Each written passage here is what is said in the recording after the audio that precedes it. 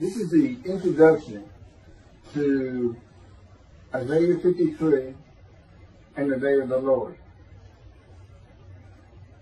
It is a quick review of each of the 12 verses of Isaiah 53 without trying to have commentary as to whether it is Jesus, Israel, or the leper scholar, a man to come.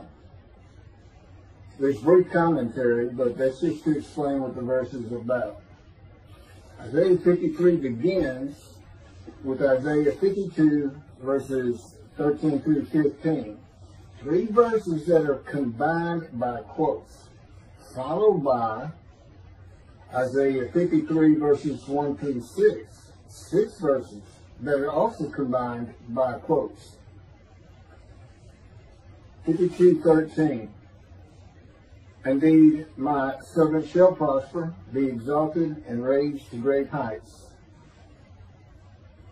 From a sinful man whose life had been lowly, full of grievous events and serious injuries, a man of pain and suffering, familiar with disease, that the Spirit of God alights upon, and he rises like a tree crown to the great height of God's righteous servant. 52:14. Just as the many were appalled at him, so marred was his appearance, unlike that of man, his form beyond human semblance. This is the beginning of identifying the righteous servant as a man with disfigurement, as though afflicted by God, blemished, and crushed with disease. He is not a man without defect and scars, such as lambs and rams, for a sin offering or guilt offering in the Torah, book of Leviticus. 52:16. Just so he shall startle many nations. Kings shall be silenced because of him, for they shall see what has not been told them, shall behold what they never have heard. Nations, the Gentiles, startled, and kings, leaders of nations, silenced by saying there are 4 men to come, and only God's righteous servant is described. Inherently and implicitly, God's righteous servant is also the descendant of King David, as the sages believed, Elijah, and the prophet like Moses. They shall be startled and silenced to hear that God's righteous servant is a Gentile, according to the Scripture, and that Jesus, being a Jew, cannot be God's righteous servant. Isaiah 63 says God comes from Adam, that is interpreted in Judaism to be Christianity, meaning he is coming from a Gentile country, and of the people, Jewish people, none are with him. His visible representation, God's visible representation, is a Gentile speaking and writing his words as Moses did. 53:1. And again, it begins with quotes. It's the only rendition by the Jewish Publication Society that I have found on the translated Hebrew Bible, Leningrad Codex, the oldest we have, that has these quotes. All others don't have the quotes, and they don't have the quotes in chapter 52. It's that the quotes in 52 are demarcation from what's being talked about, fulfillment of prophecy by the return of the Assyrian Babylonian exiles. It ends with verse 12. That's it. Prophecy fulfilled, exalted, raised up. Well, they became a holy city and they built the second temple. That's pretty good. Who can believe what we have heard? The witnesses asked, who can believe that God redeems the Jewish people by the new covenant with sin forgiveness that is delivered by the messenger of Elijah, who receives it from the angel of the covenant? who is the angel of God's presence, the Holy Spirit that alights upon the anointed one in Isaiah chapter 11, verses 1 and 2. Redeemed by the covenant of friendship that comes with his servant David when he sanctifies Israel by having the third temple built on his holy Mount Zion in Jerusalem. Redeemed by speaking to his prophet again as he spoke to Moses, face to face and friend to friend, and all by and one man, and with one man, the Lord calls my righteous servant. God's righteous servant who fulfills and completes the remaining prophecies of God in the day of the Lord. The remaining prophecy to be fulfilled is the delivery of two specific covenants and the arrival of God's righteous servant who makes the many righteous. The anointed one, the shepherd God calls my servant David, Elijah, who was taken to heaven and returns as a messenger of the new covenant, and he counsels the members of the Jewish families, one to the other, through Judaism and righteousness, and clears the way for the Lord. This is the reason we have the story of Elijah being taken to heaven, the only person specifically taken to heaven in the Hebrew Bible, and then he returns. Who does he return with? Or who's coming with him, although leaves before him? And God, the angel of the covenant that you desire. Again, two covenants, friendship and new covenant. The one you desire, well, you desire both. But the friendship covenant comes with David and is granted then. The angel has to have the new covenant. Elijah's been in heaven. He would know the. That's the purpose of the story. He knows the angel. The angel delivers it to him, a man, a visible representation, and he delivers it. And the prophet like Moses, who wrote the Torah at the command and direction of God, and was his veritable mouthpiece on earth. Upon whom has the arm of the Lord been revealed? His arm of strength and power that brings victory, vindication, salvation, and redemption is revealed on God's righteous servant. Through his righteous servant, God does not perfect the world. He has his vindication upon the Gentiles, and in particular Christianity, who tormented the Jewish people and continues so today. 53:2, for he has grown by his favor like a tree crown, like a tree trunk at a varied ground.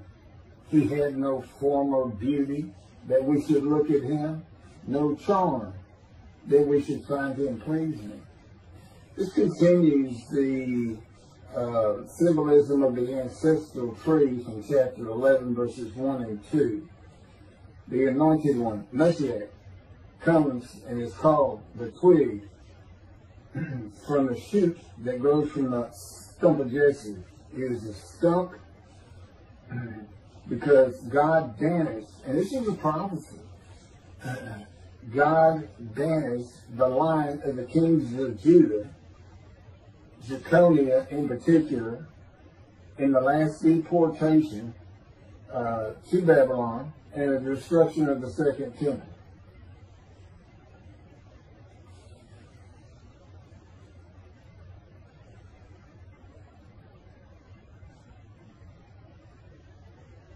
Okay, this is in mid-red form. He has grown by God's favor out of arid ground. Okay, God comes from a Gentile country with a Gentile.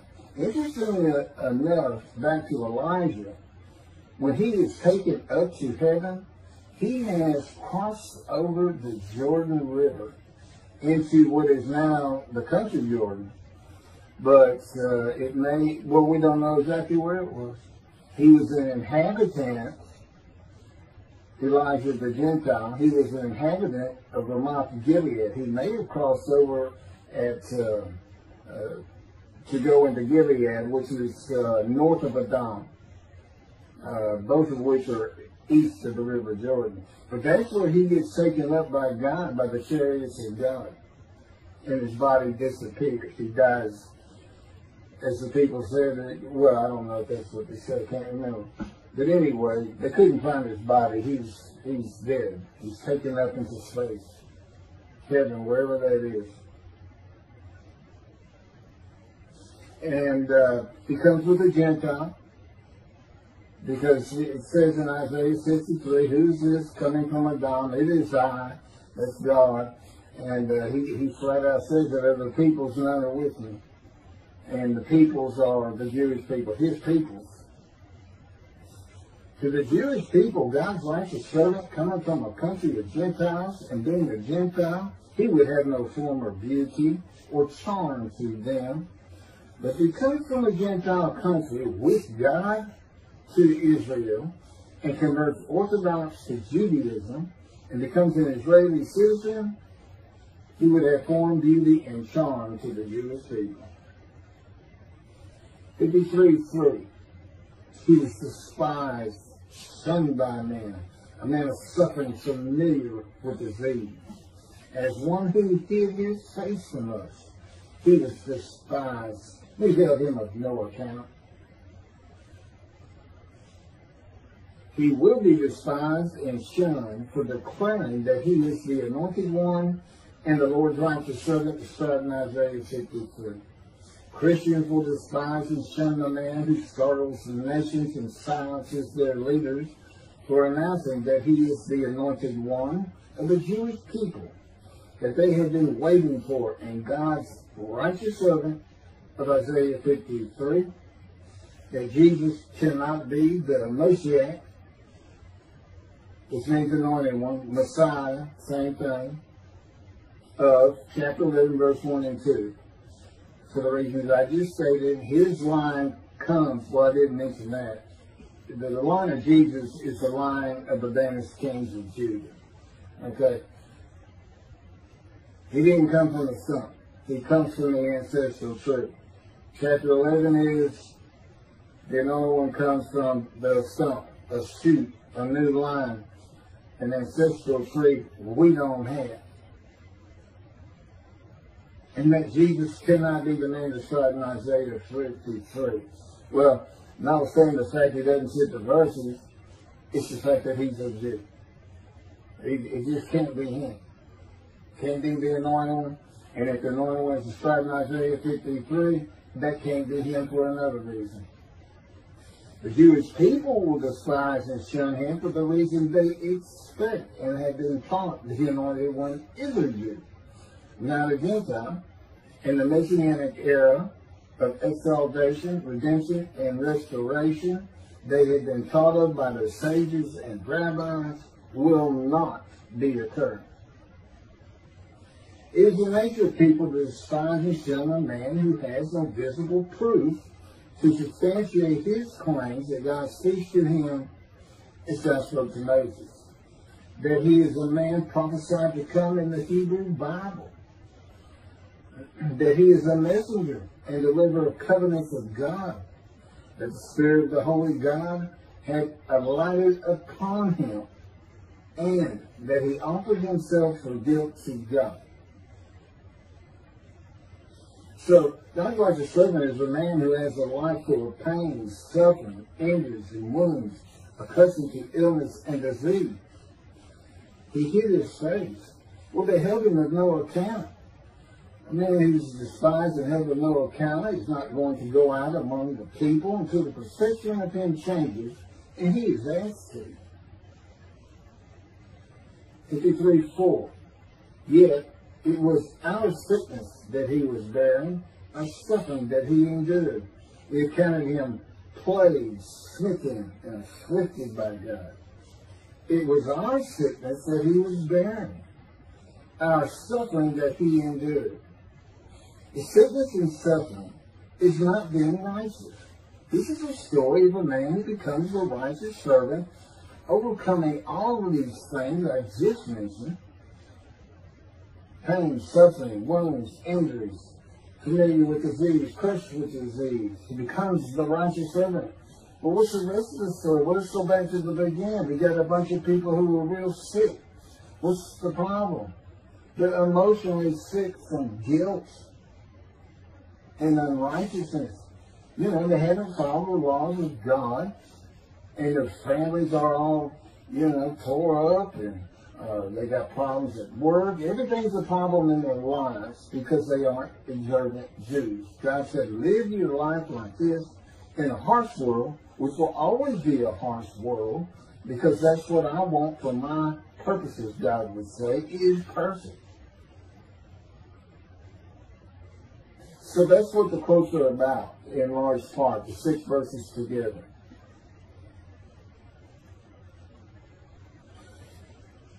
God's righteous servant suffers by bearing and enduring the wounding, chastisement, punishment, bruising, and crushing laid on him by the words and power of God to make him suitable as a prophet of God for God's purpose, which is totally different from making the many righteous to an extent. But it does bring people to the righteous servant, recognizing he is who he says he is, which is imperative to have the temple rebuilt. And that's the purpose that's not told us in Isaiah 53. We find it in Malachi 3, the last chapter of the prophets, the last time God speaks to his prophets, and when God prophesies and announces the day of the Lord. Okay, it's the righteous servant bearing up to and enduring this fire of refinement, you know, that Ezekiel goes through. And that's how we know how to decipher this. You know, what does all this mean? What are they saying? Yeah, we were wounded for his sins and this and that. It all comes out in the book of Ezekiel. The only difference with Ezekiel is, you know, God says, I'm going to make your forehead like adamant. You know, harder than flint, so that you can deal with my people. They're a rebellious breed. And then we see how he does it. Ezekiel, go to your house. You will not go out amongst the people. That's Isaiah 53, I can't remember exactly which verse, where he is taken from the land of the living. Who can describe his abode? Go to your house. And then he pins him to the ground. 390 days on one side, facing Jerusalem, 40 days on the other side. And for over a year, he's pinned to the ground. It's crushing and bruising and talking to him. And some of the verses indicate that would be chastisement. Punishment, he tells him, you're being punished for the, you're receiving the punishment of the houses of Israel and Judah, the Jewish people, for their sins. What else is the punishment would it be about? Of course it's for sins. It's the same reason they were exiled. And he was one of the exiles, by the way. And it says, he's just, eventually it says, I don't know exactly where, but it's punishment corresponding to their punishment. But it's still punishment he didn't deserve. He was a priestly man. A Levite, I believe.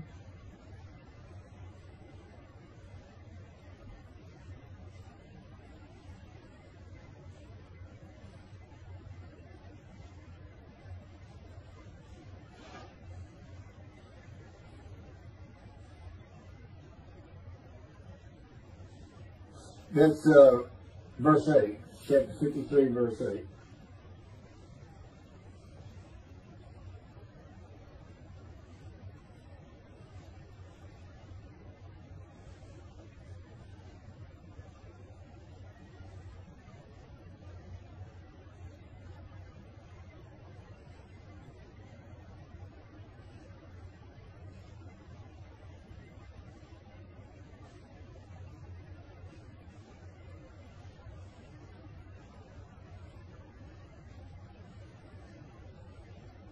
Okay, pick it back up.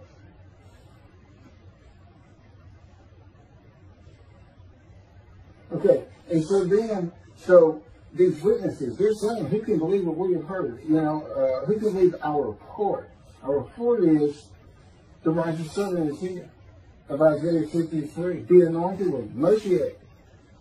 We now believe, well, we now want to go back to synagogue. See, that's Elijah working too. Bring the families back together. He can tell them, be mindful. You don't have to have strict compliance with the teachings God gave Moses for all of Israel, his laws and commandments. There is a heaven. Listen to the knowledge of Elijah on heaven, a spiritual heaven. Don't just live for today. Live for eternity. So he removes the sickness. That's what the story of Isaiah 53 is. Okay, then the part we accounted him as plague sent and afflicted by God. Plague means to cause continual trouble or distress to, as in he had been plagued by ill health. Smitten in biblical times meant struck as with a severe hard blow. Afflicted means grievously affected or troubled as by a disease, or disfigured at birth, as though cursed by God. This describes a man considered and regarded as one that God does not like. A man whose life is full of bad events, sickness, and suffering. God's righteous servant will have had persistent hardships and troubles, severely injured, and have been grievously afflicted, especially by disease and disfigurement.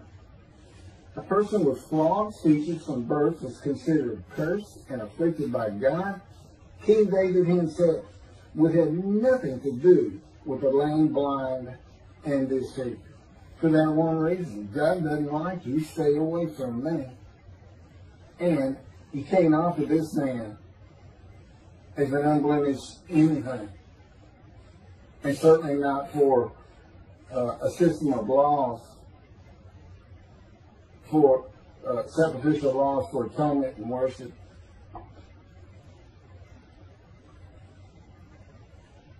But he was wounded because of our sins, crushed because of our iniquities. He bore the chastisement that made us whole, and by his bruises we were healed. The book of Ezekiel is the key to understanding Isaiah 53. The purpose of Ezekiel was to be a prophet and teacher of righteousness to the exiles of Assyria. Okay, that would have been a northern kingdom, Babylonia. That would be the southern kingdom, Judah, by bringing them to repentance with restitution. To prepare him, God said, he's talking to Ezekiel, I will make your face as hard as theirs and your forehead as brazen as theirs. I will make your forehead like adamant, harder than flint. Do not fear them and do not be dismayed by them. And then God maltreats and punishes him for the punishment of the Jewish people for their sins. Okay, now I've gone over that. 53:6. We all went astray like sheep, each going his own way, and the Lord visited upon him the guilt of all of us. Now that goes to chapter verse 10. God chose to crush him with disease, that if he would offer himself for guilt. That's the guilt we're talking about. It's their guilt for sin. And it's figurative speech, people. It's figurative.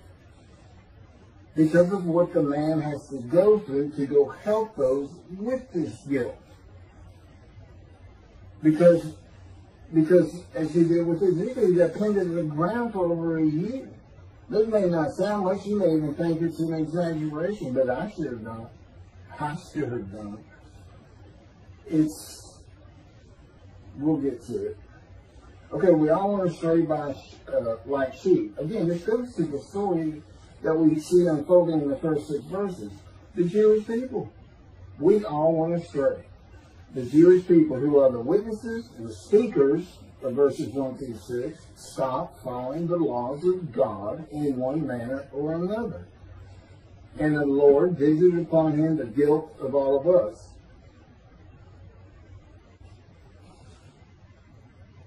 53:7. He was not treated, yet he was submissive. He did not open his mouth. Like a sheep being led to slaughter, like an ewe dumb before those who shear her, he did not open his mouth. This verse can be identified in the book of Ezekiel. God maltreats him, not man. Maltreatment is a part of God's fire of refinement to be made suitable for his purpose. With God, you are always submissive. Ezekiel says, Spirit seized him, and he went in bitterness in the fury of the Spirit in the hand of God. The chastisement, punishment, maltreatment, crushing, and bruising in God's fire of refinement is to remove this bitterness and furious nature of Ezekiel. It is to make a man meek and humble. It also makes him as hard as adamant, like flint, to deal with the Jews who will not listen to him. Moses was called the most humble man on earth at the end of his life. And God had him for 40 years. And this is all about being silent, or people aren't hearing from you. It goes along with being shunned, despised. You hid your face. He did not open his mouth. Like Ezekiel, God will take the righteous servant from society and confine him to his house for God's fire of refinement, not allowed to go out among the people, silent as a lamb to all that know him. 53:8. By oppressive judgment he was taken away. Who could describe his abode? For he was cut off from the land of the living. Through the sin of my people, who deserved the punishment. The oppressive judgment is being guilty and receiving a sentence of imprisonment and of wounding, maltreatment, chastisement, punishment, bruising, and crushing until suitable for God's purpose. This is just another way to look at this offering for guilt. A purpose that includes making the many righteous. That's the task of the righteous servant. That doesn't have anything to do with God's purpose that might prosper. And you could say, if you look at it as a guilty plea, you could say God is using the verses symbolically, with the offering for guilt being shown as a guilty plea before a judge of crimes not committed by the defendant. It's more like an analogy. Who can describe his abode? This would be the jailer. The Spirit seized me and carried me away. I went in bitterness in the fury of my spirit, while the hand of the Lord was strong upon me. That's Ezekiel chapter 3, verse 14. This would be the prison. And the Spirit entered into me and set me upon my feet. And he spoke to me and said to me, Go, shut yourself up in your house. That's Ezekiel chapter 3, verse 14. Well, which spirit do you think that is? Let's think. How about the Holy Spirit? Since God sent him to the house to take him from the land of the living, remove from society, so he can, it's the entryway to the fire refinement. The chains. As for you, O mortal, cords have been placed upon you. You have been bound with them. You shall not go out among them. That's Ezekiel chapter 3, verse 25. All of Israel will be able to describe the abode of God's righteous servant in the day of the Lord because of social media and phones with cameras. An abode to be honored in Isaiah chapter 11. Okay, back to for he was cut off from the land of the living. Being cut off from something means you cannot have it or get to it. Cut off from the land of the living by a man given long life means cut off from society and the material things of the world, not death. It's the only place in Isaiah 53 you could say that there is something about death. That's not what it's about. Ezekiel was cut off from the land of the living, bound by God's power in his house. And then it says, through the sin of my people. Now, we've talked about this, about the punishment. The people of Isaiah, who are the Jewish people, that's my people. So, and this actually began in verse 7. Verses 7 through 10 are Isaiah as the speaker. My people, that's how you know. And it starts, verses 1 through 6 are the witnesses, Jewish people who are sick because of their unrighteousness and not being observant Jews. In case I didn't cover it, who deserves the punishment? Ezekiel suffers the punishment of the houses of Israel and Judah for 430 days. The houses of Judah and Israel suffered their punishment in exile. There was no vicarious suffering by Ezekiel to the sins of the Jewish people. His punishment court responded to the punishment of the Jewish people. 53:9. And his grave was set among the wicked, and with the rich in his death, though he had done no injustice, and had spoken no falsehood. This verse says, the righteous servant of God was poor, but dies a rich man.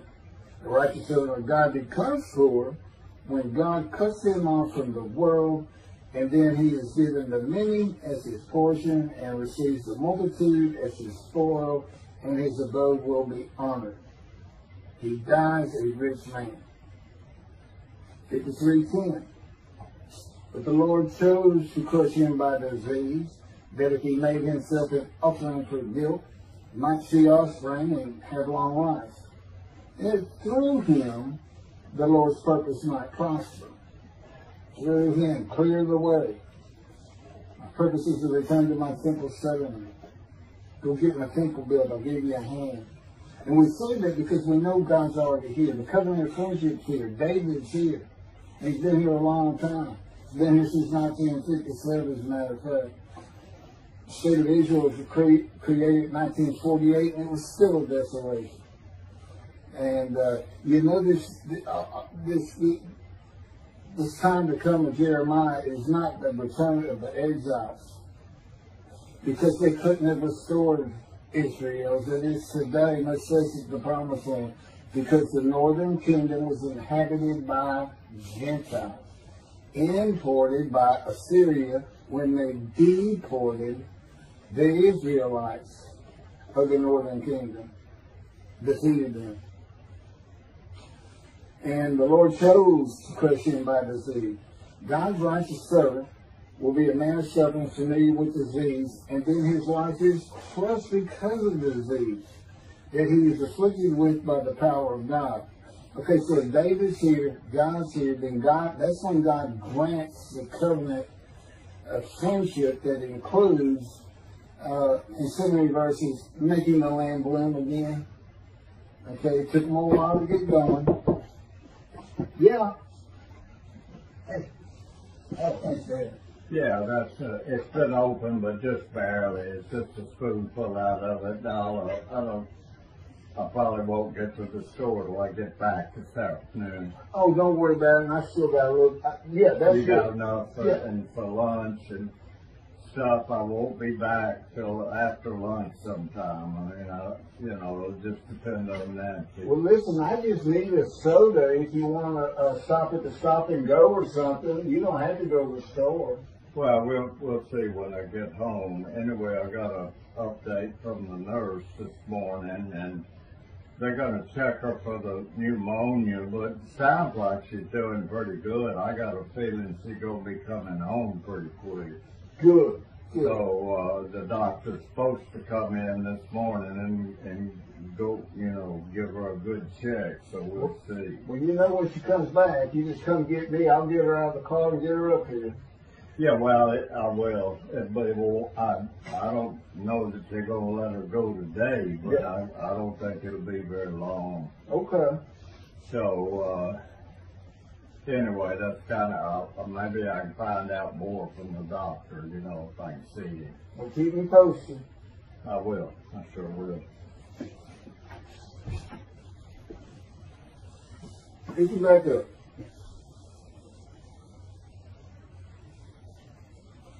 Then we have that if he made himself an offering for guilt.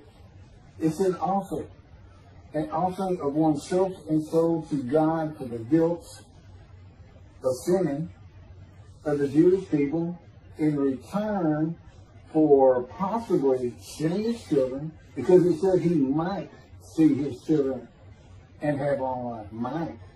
You know, God's purpose might prosper. His purpose is return to the simple suddenly. The task of the righteous servant is never cast in the light of he might do it, as though he certainly will. But even so, it's still he might get long life.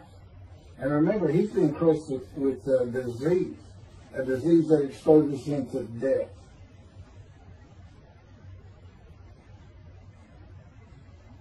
The offering is only a test. Verse 10 is a test. It's got other purposes, but as to the righteous servant and God, this covenant between them, God says, you offer yourself for guilt, I might give you long life. And that's where devotion and reverence comes in, which we'll see in just a moment. And one of the attributes found of the Spirit that alights upon him, which is written for antiquity, because we don't really think of Spirit in that manner anymore. At least I don't. Okay, when the test of devotion, which is where he offers himself for guilt and go to God's fire of refinement, or not, is set before the righteous servant, the new covenant has already arrived. That is why the angel of the covenant of Malachi 3 that you desire arrives before Elijah the messenger, the clearer of the way, and God. The new covenant of Jeremiah 31, where the iniquities and sins of the Jewish people are forgiven, and God remembers them no more.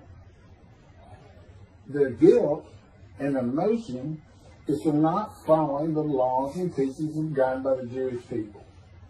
God's forgiveness of the sins of the Jewish people removes their guilt, not the offering of the righteous servants for it.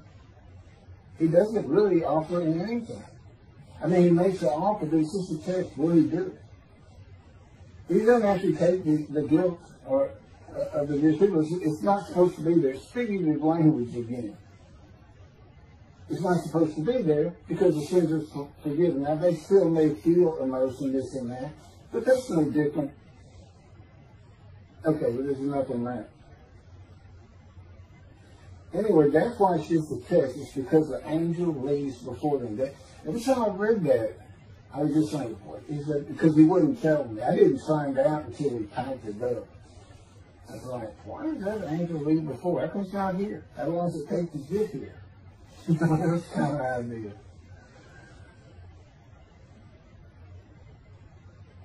But anyway, the devotion is trusting that God will not let him die.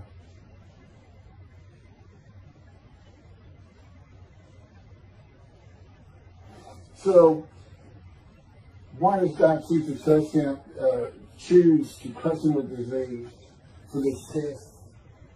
And see, that's the other purposes I mentioned. Because he knows what the Gentiles are going to do. You cannot offer an animal blemished or with defect. So, God blemishes and disfigures the man. No man would refuse God. And God does not need a man's permission to make him a servant. He is God. In the book of Ezekiel, God had his Spirit seize him and put him through the fire of refinement. God knew what the Christians would do with the words wounded, punished, maltreated, bruised, crushed, and chastised, and they did. They took the book he gave his children, the Jewish people, and called it their own, saying that Jesus, the unblemished Lamb of God, is described by Isaiah 53. In fact, it's written to make sure he does not. And God knew you would ignore it, Christians, just using those words. That's why he does it. Wounded for our sins, this and that. Because you say, wait a minute, you saying he helped create Christianity? Not at all. Well, he may have in a sense, but he said they're going to take it either way. They're just going to say, your God of Israel left you and he's with us. They're going to do it either way. This way, especially here in the day of the Lord after he passes his wrath to them, let's see, 53 acts as a snare, a trap for the day of the Lord, as one of the purposes for why it is written in the manner that it is. You know, because why not just say, if he will put himself through the fire of refinement of my breaking him like some wild horse. You know, he could have just said it. But it's also a proof of who I am, because I'm the only one that's ever understood this and linked it as backup to the book of Ezekiel.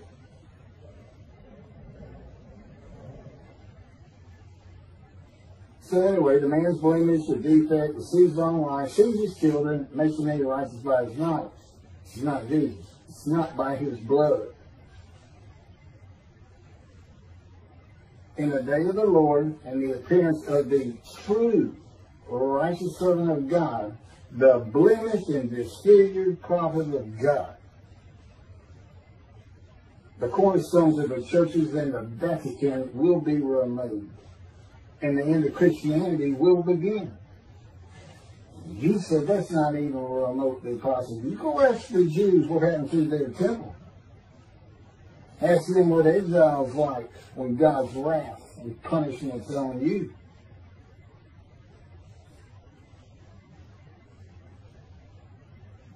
And as we've been saying, he didn't actually lift up those arms. They were just there. But what he's got for you Christians is me, the true righteous servant, and somebody who knows how to read it. I bet I don't get too many takers on debating me.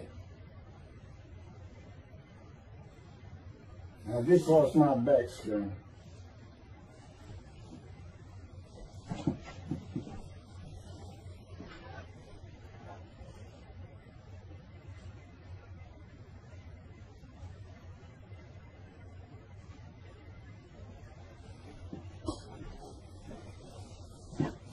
A couple of videos ago, I showed the different exhausts in the motorcycle I plan on getting. Indian Scout 60, Blackened.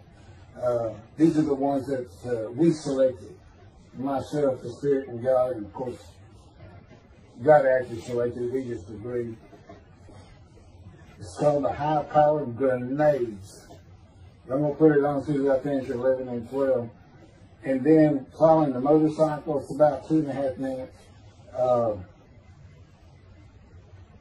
God has dictated a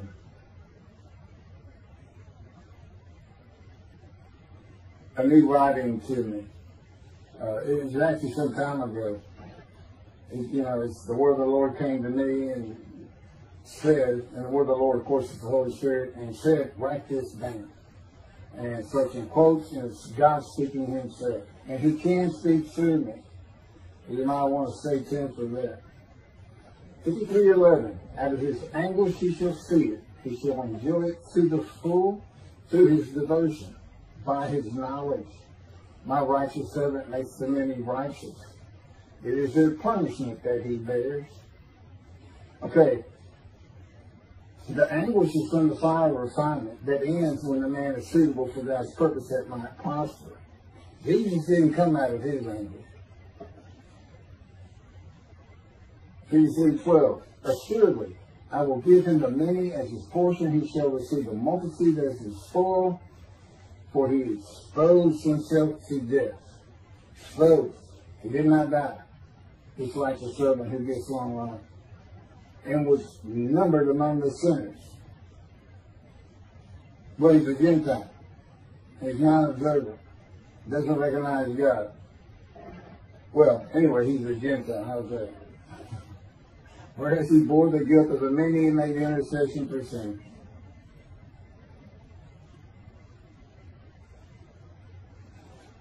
Okay, now I've got one other thing I'm going to add to this. The reason I'm going to do this primarily is because I need a little time.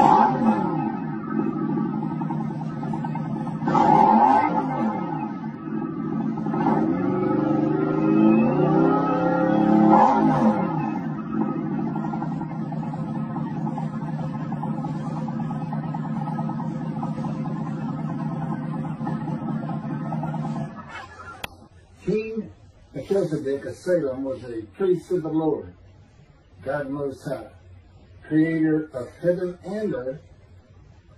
Salem is Jerusalem on God's holy Mount Zion. God Most High formed Israel by first naming Abram to be a Hebrew. Canaanites were the inhabitants of Jerusalem when the land was allotted to the tribe of Benjamin, though the tribe never fully defeated them or completely removed them from Jerusalem. King Melchizedek was a priest of God Most High, and he blessed Abram of God Most High, and he blessed God Most High for delivering the foes of Abram into his hands. And Abram tithed the priest of God Most High a tenth of everything. God Most High had an unknown person who refers to David as my Lord, small case Lord. Write Psalm chapter 110. Concerning, it starts out, it's Psalm 110. of, which means concerning David. So it's not David writing. And God declared David a priest forever, a rightful king. So like Melchizedek, he became a priest, and of course he became king when after Saul died. A rightful king. So verse 1, I'm going to give you the first 4 verses. Of David, a psalm. The Lord said to my Lord. Okay, that's capital L, Lord, so that's the God of Israel. Said to my Lord, small case L. Again, this indicates a servant of King David. And he refers to him as my Lord. It's kind of typical. And says, the Lord said to my Lord. So God said to David, sit at my right hand while I make your enemies your footstool. Now Christians say God's talking to God. God's talking to Jesus. Or they somehow, one way or another, they fit Jesus into this. They don't understand, I guess, that it's the servant of King David who is the Lord King. Verse 2, the Lord will stretch forth in Zion your mighty scepter, hold sway over your enemies. This is not prophecy. Your people come forward willingly on your day of battle in majestic holiness from the womb, from the dawn. Yours was the dew of youth. Verse 4, the Lord has sworn and will not relent. You are a priest forever, a rightful king, and a small case K, by my decree. That's Psalms chapter 110, verses 1 through 4. See, that's prose, it's poetry. And that's not prophecy. Well, the Christian thing is, well, yeah, we agree with that. Well, it just depends. The Messianic era is just a bunch of cherry picking. Where's the vengeance? Where's the utter destruction? Where's the army being raised? Where's the reckoning and dismissal of the rabbis? I mean, you just pick what you want to. You accuse the Christians of doing that. Your anti-missionaries do. Outreach Judaism, Jews and Judaism. You do the same thing. And then you force in an interpretation of the people Israel being Isaiah 53 that's worse than theirs. And that's hardly even possible. Except the arguments that you set forth are absurdities. Okay, so this unknown person, guess what he was? He's a man of divine beings. He's got a task. God went to him, because this is God's words he's writing. God went to a man, a servant of David, King David, and said, I want you to do something for me. I have a task for you. And to talk to him, God's spirit lit and entered into him, and God was in his spirit, and he could hear God's words. We learn that in Ezekiel. So there's a man in divine beings. Well, how about the guy that wrestled with Jacob? He was a man in divine beings. Jacob even tells you. God just wants to himself sleeping near Jacob and said, I'm the God of this land. I have something for you to do. And of course the man said, okay, I'm ready. Go wrestle, go jump on that guy, start wrestling. Don't worry, buddy. I'm going to oversleep the whole thing. Because I got something to say to him. And all of God's prophets went through a fire of refinement in some degree. It depends on the task, their nature, if they need to be changed, if they need to have the fire knocked out of them, so that they'll be listening and observant and do exactly what he says at all times and without argument, and not to be emotionally dismayed. If you're going to apply your power to somebody who gets emotionally dismayed, he's going to put you through the hoops. Get you as close to it as he can with the fire of refinement. And then he'll use his power to go the rest of the way to make you more suitable for his purpose. A person who doesn't get dismayed.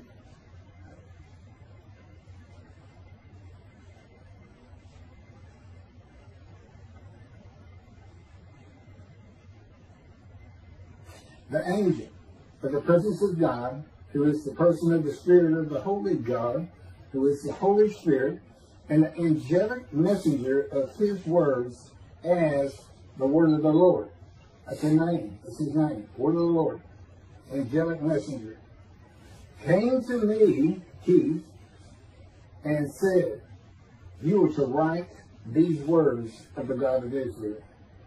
Quote, I have come to the earth to dwell with my anointed one, Moshiach McCarty, and who once came to dwell among the tents of the Israelites, and who rightly speaks my words exactly as I speak them, as my servant David did.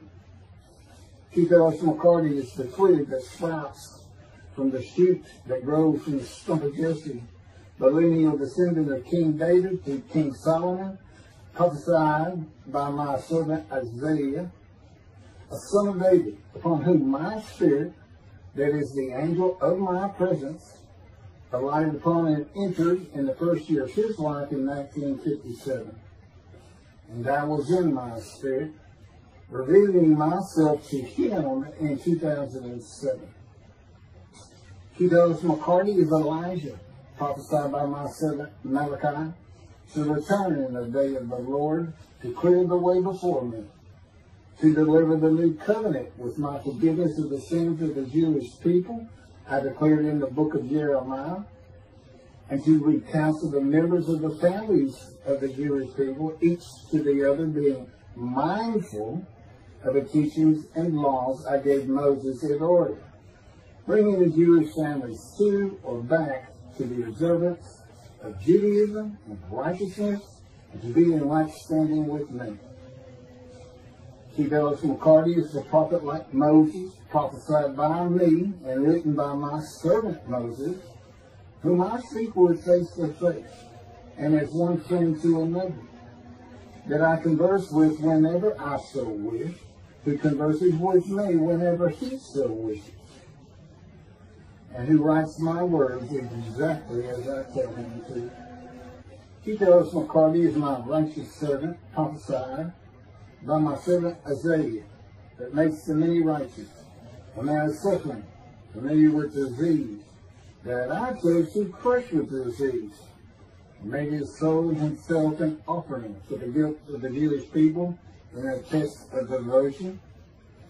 The man who I have wounded, chastised, bruised, crushed, and treated and punished in the world, and by my hand, all of his life. The man that has been exposed to death 4 times by my power, and survived by my power. The man that I have given long life to in order that he accomplishes his many tasks. And the man who is my visible representation in the day of the Lord, speaking and writing my words. Moshiach McCarty is the only Gentile I have ever forgiven of sins and iniquities other than the captain of the Lord's hosts and Elijah, and who I have written into the scroll of remembrance I am preparing in this day, the day of the Lord, for the heaven I am creating for the Jewish people, for passing my test of devotion, for agreeing to go through my fire of refinement to prepare him as a prophet, and for all the suffering he has endured in life for the Jewish people and myself. Moshiach McCarty is the host of the Lord's host, which means my Holy Spirit alighted upon him, entered him, and my presence is in my Holy Spirit. I control his every perception, decision, judgment, thought, physical action, mannerisms, and words in my power throughout the day and night. My presence and the presence of my Holy Spirit are always with him, wherever he may be. And Moshiach McCarty is a priest forever, a rightful king by my decree, after the manner of Melchizedek and my son, David. My hands shall be constantly with him, and my arms shall strengthen him. No enemy shall oppress him, and no vile man will afflict him. My faithfulness and steadfast love shall be with him. I am God. I created all things. I divided light and I divided water. I create and formed Ketos McCarty for my purposes, just as I created and formed Israel for my purposes. And that's how Scripture is written. Where the Lord comes to you, or God comes, sometimes God says, but they're always together. Whoever they're talking to is the man in the divine being, which is a host of the Lord's host. And that's when I pointed out in one place, it's in Joshua. Can't remember Captain Page. It has to do with 3 verses in the captain of the Lord's host, who is a Gentile and a harbinger, because he's never mentioned again, of the righteous servant, who is a Gentile host of the Lord's host, man in the divine being. And this is how Scripture is written. Okay. Speaking about this. Okay. I am Elijah. That's my purpose as the righteous servant of Isaiah 53, my task. Make the many righteous.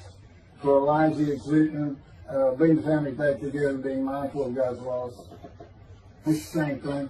And it's the purpose that might prosper of God. It's the same thing for Elijah, who clears the way. He fails, utter destruction comes. I'm the prophet like Moses. I've written 2 books, and I've put on almost 38 to 40 videos, all of which are at the command and direction of God, just as the books are. Now, these you can't consider videos scripture, but it's probably somebody will come up with some kind of name for it because they are divinely given. He's talking to me as I speak to you throughout these videos, and so is the Spirit of God.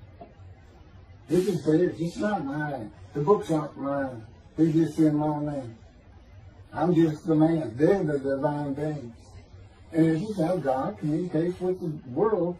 And you say, well, we never see that and know that. That's right. And it's written that way. You weren't supposed to. And all other kinds of factors. Because it's my proof. It's my proof. If all the Jews for 3,000 years, as much as they had poured over this book. I mean, God tells me, well, we're not doing anything in the Torah. They just hammered the Torah. Now, that's not His word in His mind. But the Holy Spirit. But,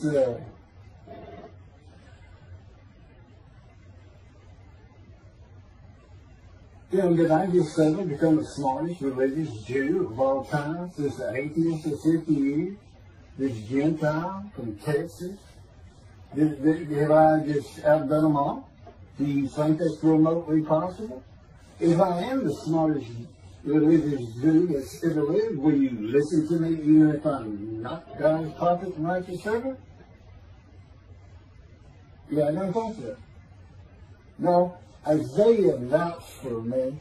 Okay, Moses vouched for Joshua, and therefore they did not have to test him.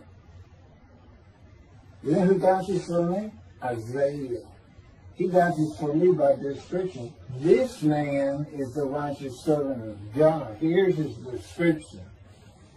And he's not describing the Jewish people, much less the unblemished Lamb of God.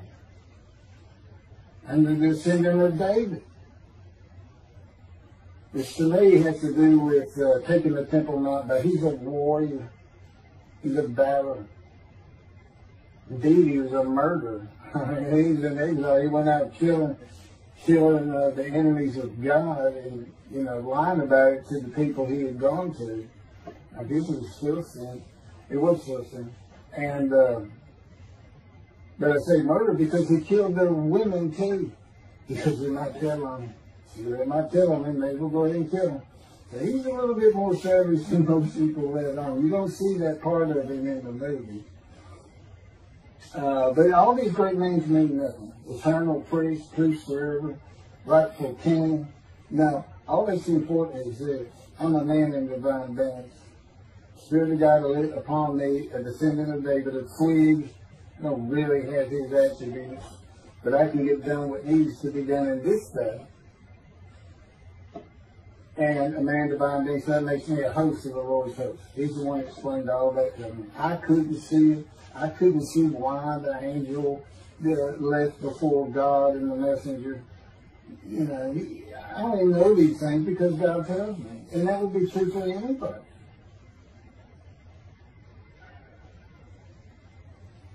So, you know, my name's Keith. I like the idea that I'm a prophet. You know, again, I've never been religious. The names are, I mean, they fascinate me and everything. And I love reading about them. Elijah, David, Moses. But I'm a prophet of God. They say a man of God sometimes. But somebody like me, that's pretty impressive. And he did orchestrate a miserable, painful life for me. And he hadn't quit. He hadn't quit by any stretch of the imagination. It's gotten worse every year. And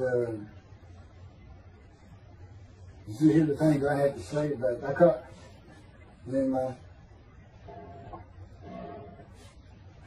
but he just took me through some stuff the last 3 months. But even while I'm doing this, and of course the whole time I'm going, wait a minute, how come I'm not suitable? Why am I still in the fire of refinement?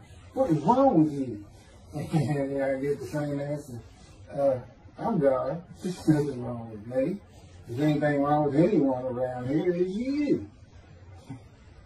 But anyway, he's still not done with it. He ain't got me where he wants me. And I am tired of it.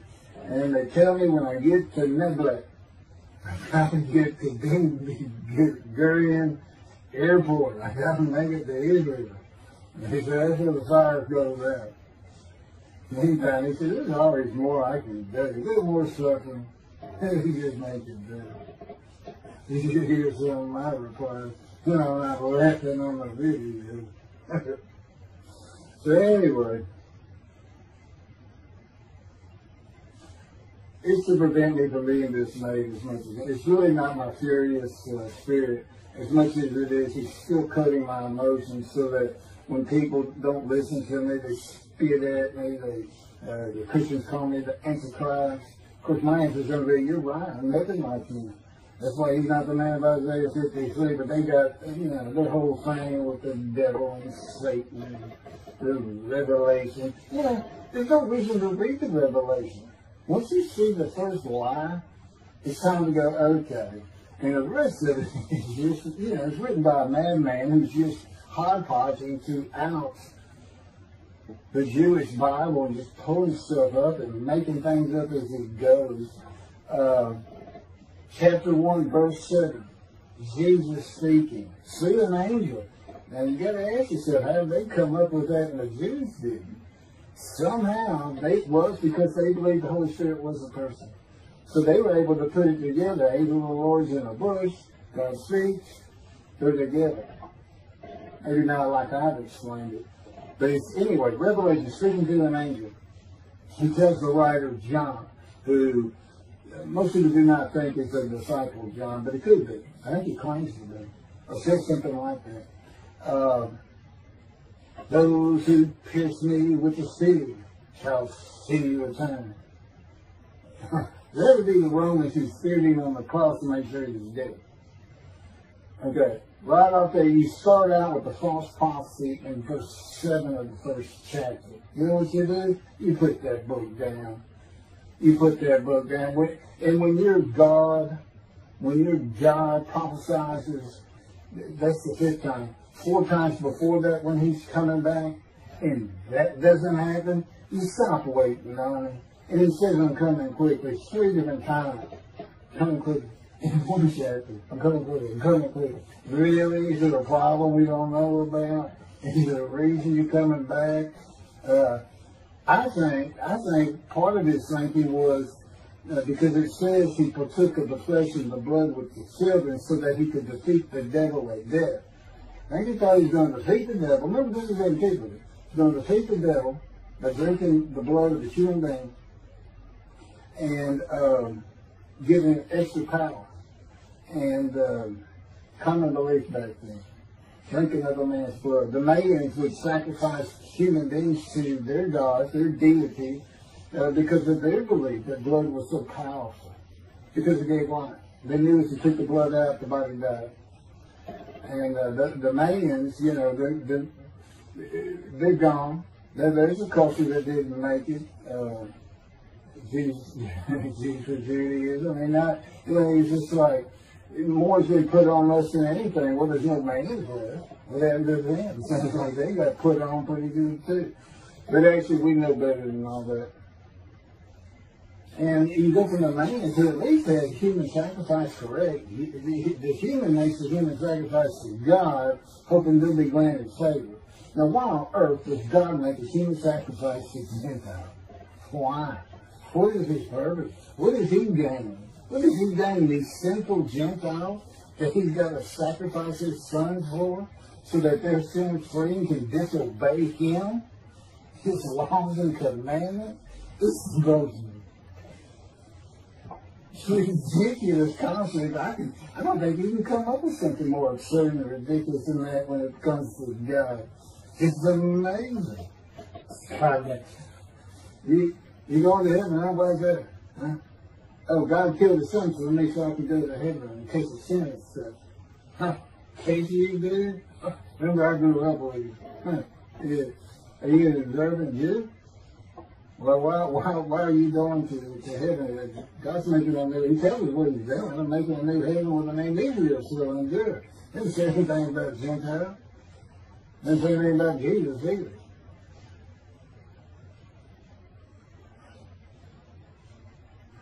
Can't wait to get over, man. I don't think they watch my videos. I got one person didn't last a second. I think I hear it as a Christian. Okay, yeah, I think that wraps it up. I have some more things here, but there's a lot of other information in the books. I mean, the videos see everything important. And as you can see, it took me 7 videos just for Isaiah 53. And I've combined things. You can now find just about everything I've done in 5 videos. I've joined them in groups. General chapters, Isaiah 53, and for each book. For each book dictated to me. Isaiah 53 in the day of the Lord, the first book. And then the second book, the life of God's righteous servant of Isaiah 53, which is my life, so that you can see how I fit the verses. Okay, well, that's all I have. Thank you very much.